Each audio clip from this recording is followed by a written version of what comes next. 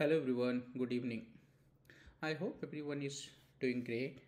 So today we'll be learning another topic, okay, and this is very important, okay, from both sides, from performance side or from managing or auditing the history, okay. So the today topic is managing Pega history, okay, managing Pega data type history, okay. So I'll not be talking about the work because we know that whenever we create any case type, okay, parallel to that one, I mean, like basically, if we have a work group, okay, parallel to that work group, we have a history class as well for work to track those whatever we do on the case.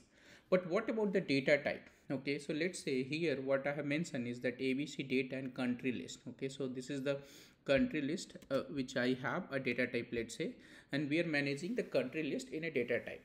Okay, so this is the data type which will be just the data will be stored. Okay, it will not data will it will be stored by the user, not when we are making any changes to the case. Okay, so it's like a predefined data. Okay, let's say we want to populate some drop down with this data, right? So in that kind of a scenario, we use this kind of a data type. Okay, now sometimes business comes and asks that, okay, I need the history, okay, that whenever we are changing this data type in the production or in the non-prod. Okay, so in this kind of a situations, what we can do, what all options we have. Okay, so the one options is that yes, you can write your own piece of code to track the changes. Okay, maybe you can go for a database database trigger, or you can write something pega trigger as well and manage the history in a separate table. Okay, or you can use out of the box track changes. Okay, but that will only work when you have a blob in the table.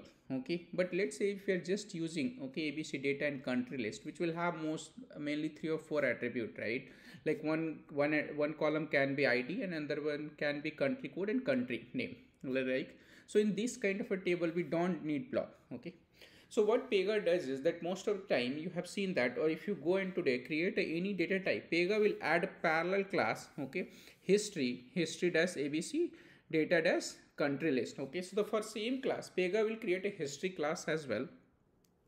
And then whatever will happen, what happen is that whenever we do any changes to this country type list, okay, I mean basically country data type, Pega creates a history snapshot, okay, into this class instances. So let's go to Pega and see that. Okay, so here what I have done is that I have just like created a temporary data type, and in this one you can see that I have already filled some data. Okay, so what I was talking here is that this is my class. Okay, and against this class, okay, there is a history class as well. See here, so history qtm, so exactly the same class, but we have the history class as well. Now if I say click on that, we can see that the history instances is there. Okay, now how we can use this history instances to track the changes, like what have happened before, right? So if you want to do that, how we can do it?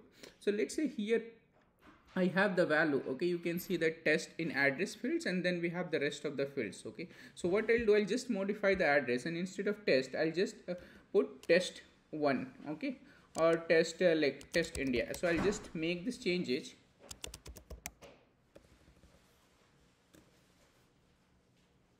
I'll just make these changes, test India. Okay, and then saved it. Now let's go to history instances and see what is happening. So let's sort it by create date time, and you can see that now we got two instances added at 6:57. Okay, so the one is getting added as a null, so we can ignore. Let me click on that. So this you can ignore, it doesn't have anything. Okay, I need to read more why Pega is adding this one. But if I click on the second one, so though here we can see the create date time is exactly same. First Pega is creating with the null and then creating with the actual date time. So let me click the second one. Okay, and if you see here, okay, so it's like a rule. Okay, if I go and see the view XML, we can see the value. So here we can see the value is a, like in the address we can see test.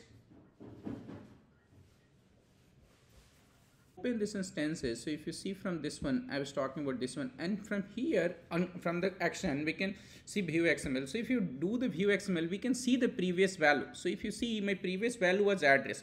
So what Pega does is that it will create a XML file, or basically it will create an instance of this class, okay, in the table of history class in the table, and store the previous value. Okay, it won't store that like what is happening. I'm seeing that, okay, people are expecting that I'll get the the current and the previous value in this XML, but no, we won't get. What Pega is doing is that the keeping the previous value. Okay, so let's say previous value is address, and now if I want to compare what is my latest value, then latest value is already there in table. So you can see here we have the test India, right, and this is my previous value.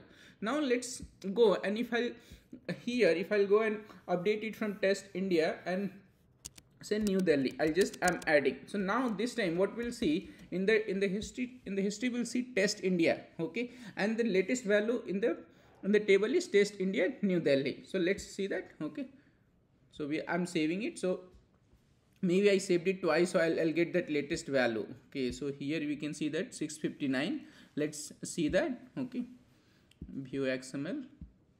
So if you see here, we got the test India. So you're getting it. So what basically Pega is doing is that it's just creating a snapshot of your previous instances. So for each update, okay, for each update, whatever we are doing in the table, Pega maintaining a history. And from here, we can do the reporting, or either like let's say if you don't want to do the reporting, for the reporting, you maybe need to expose those columns and other things in this class, because if you see, this class has a separate history table.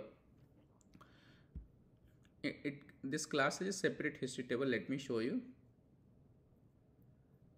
So if I do test connections, you can see that, okay, it created a new class altogether. Okay, sorry, new table.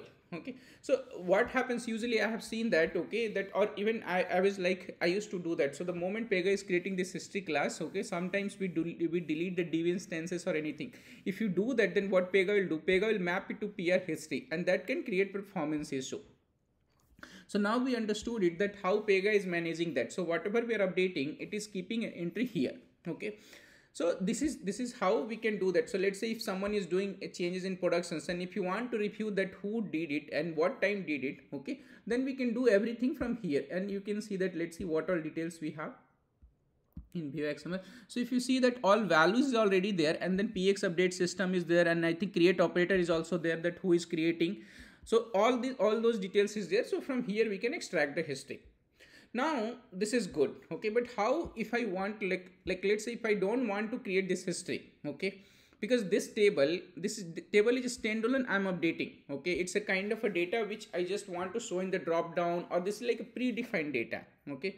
But what if I'm creating an instance from the like case processing, let's say you are filling a form in your case and then saving something to the data type. So in that kind of scenario, how we can manage, okay, so basically to handle this, that okay, that I want this history instances or not, okay, Pega has the setting, okay, and Pega has in the background, they have a declare trigger which is firing. So let's see that where we have the declare trigger.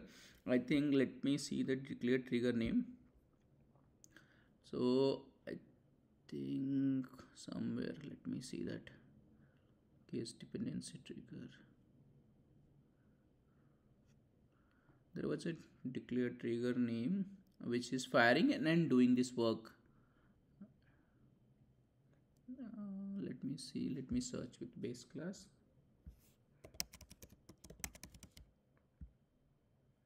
No, not this one. I need to find out. Okay, so basically in the backend, okay, if you trace, you'll find out that Pega is calling a declare trigger. So what if you don't want to have this? Because what is happening, okay, each time when we are making the changes, okay, it is creating two instances, okay, and in this one it is saving entire things in the blob. So this is good. One side, this is good if you want to track the changes, but other side, it can impact your performance as well. And that is where this article is saying, okay, so maybe I'll attach this article. I'll share this article link in the video. So Pega is saying omitting history snapshot for the data types. So basically, if you don't want, okay, how you can change the settings, okay, because each time it is writing the data in the blob, okay. So if you go to the original class, okay, it's not the history class, okay. So let me go to that original class. So my original data type class is this one. So if I open this class and go to definition, let me show you definition, and in advanced tab, advanced tab, if I'll go down, you can see that bypass history on save. So we have these settings, okay. So what by default what Pega is doing, keeping the default, okay, default one. So default one means create a history snapshot. When you click and save, we click save or delete. Do not create a snapshot when you call obj save or delete directly. So basically whenever we are making any changes from data type, it will create an instance, and that is what it is doing. We have seen that, right? But if we are doing explicitly like using obj save or obj delete, then it won't create. Okay, and if you want to true, if you really want to bypass, then just select that you don't want the history. So you need to review case by case basis. You need to understand that do I read the do I need the history. Okay, if not, then maybe you can simply say true, I don't want, I want to completely bypass, or you can keep it default. Okay, that whenever you are making the changes by like using data types, okay, and you want to keep a track of the changes, then you can select default. Or if you want to like track all the times, create history snapshot regardless how you save the instances of that class, then you can mark it false. Okay, so definitely you should consider reviewing this, because usually in our applications we have like tons of data types, right? And for that Pega creates that. So don't miss these settings, and make sure that you have your your history classes and corresponding table. If you delete the table instances, as I'm saying, and class is there, if class is there, and then class is the concrete. So if I show you, let's say this class is there, right? So if I show this class is a concrete class. So this here, let me show you. So this is a concrete class.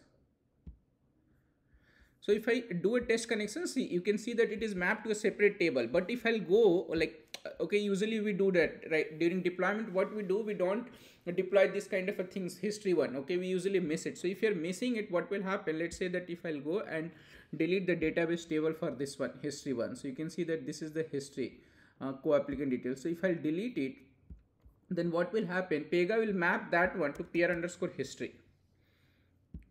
Now I have deleted it, right? So if I'll do here, you can see that it got mapped to peer underscore history. So this could be more dangerous because peer history already having other history, okay, lot of other history types, and again we are mapping this one also to peer history. So this can create a more performance issue. So I'll just restore and then do a test connection. So then it will come back to that same table. So here is my class, this class. So now I have created, and if I'll do, then I'm mapping the correct one. So don't miss the settings, don't miss this settings, okay, because this settings has the pros and cons both. Okay, so you need to understand and review your case by case when you are creating a data type, and you need to see that if I have to track, then keep this history table, okay, and move along with this like from dev to prod. Okay, and even if you don't need it, move your db like this table and everything, and make the changes from this advanced settings. Okay, and you need to do from the actual class, not from the history class. History class. So this is the actual class, my data type class, not the history one. And in the advanced tab we have this bypass history on save. Okay, so this will definitely help in your performance as well as in the tracking or for editing. So this is it for today's class. I hope this quick class will help you a lot. Okay, and from future you'll review this, you'll review these settings